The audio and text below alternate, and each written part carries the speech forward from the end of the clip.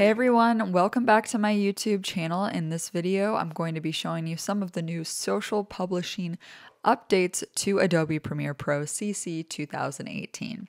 Here in my timeline, I've made a fall GIF of the gal logo, so it's just comprised of two layers. The first layer here is just the looping video that I got from Pond5, and above I just created a shape with a stroke as well as the gal text.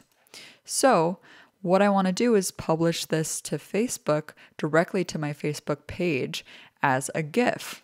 So I can go up to File and I can go to Export Media.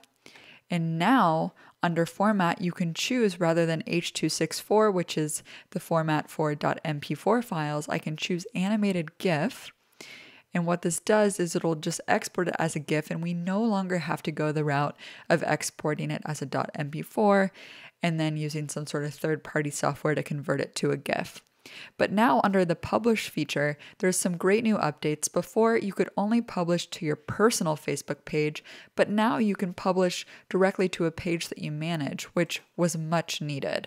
So from here, I've selected the Premiere Gal page, and I can give it a title saying Happy Fall, the perfect season to stay inside with hot cocoa and video edit.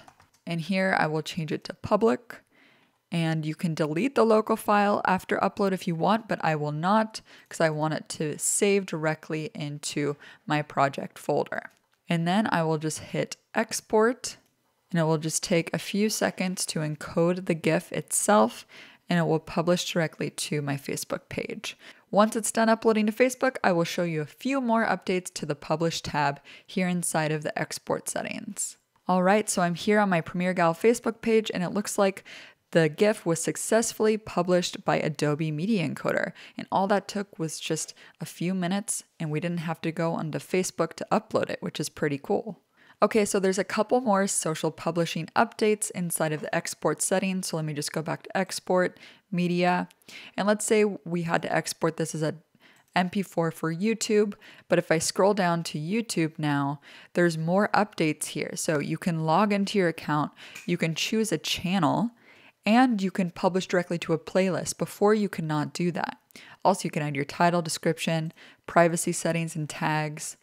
And a new update that I'm really excited about is you can actually attach a custom thumbnail. You can choose a frame from the source video. Once you click on that, you can then choose a time code here and then click on Use Current Frame, and it will grab this still that we're seeing as a thumbnail. You can also choose an image from a file. So if you created a custom thumbnail in Photoshop, you can just attach it here, which is super nice. And then when you hit export, it'll publish directly to your channel. Thanks so much for watching, you guys. If this video helped you out, give it a thumbs up and head over to patreon.com/premieregal to leave me a monthly tip.